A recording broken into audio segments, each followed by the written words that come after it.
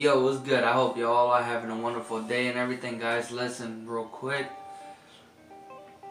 The link to the full reaction of these episodes for Hunter x Hunter will be down below in the description, guys. It's really a pain for, I don't know why I have a problem with editing it. It always go off sync and everything. So at first it was working for like a good while. Everything was good, but lately it's just been going off sync and everything, so it's like it takes too much time, it's time consuming and everything. So, but I have an idea that will probably be better for the future. So guys, what I will be doing is it will be something like this. So I will be having a link down below in the description.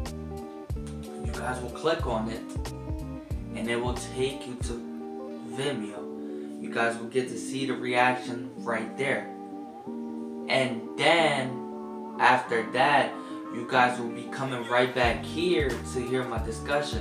So what that means is basically the full discussions from, it doesn't matter if I do 3 episodes, 2 episodes, 4 episodes, all the discussions from each of the episodes will be on YouTube.